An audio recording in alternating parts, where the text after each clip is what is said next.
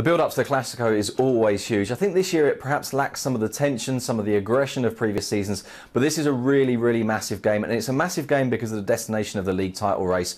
Real Madrid currently have a 4-point lead over Barcelona. Barcelona know that this isn't a game that they have an opportunity to win, it's a game where they have an obligation to win. If they don't win this, I think Barcelona can count themselves out of the title race. If Real Madrid were to win it and go to 7 points clear, plus a head-to-head difference over Barcelona, they'd be in very good shape to go on and win the league, with, of course, the permission of Atletico Madrid, who are still in there. That's why Barcelona know that they have to go and win this game.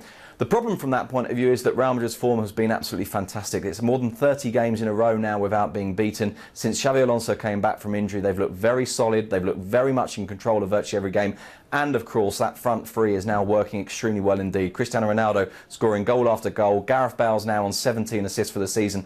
And Karim Benzema, in the middle of the two of them, is having his best season in terms of goals. But I think more importantly, he's also having his best season in terms of his ability to bring the other two big players into the game. And that's going to be really significant on Sunday. Of course, from Barcelona's point of view, it's all about one man, Leo Messi, who's had a difficult season. But since he came back from injury, it's 17 goals in 17 games now. And he's got a fantastic record against Real Madrid, scored more goals in the Clásico than anyone else in history, and he'll be desperate to do the same again on Sunday.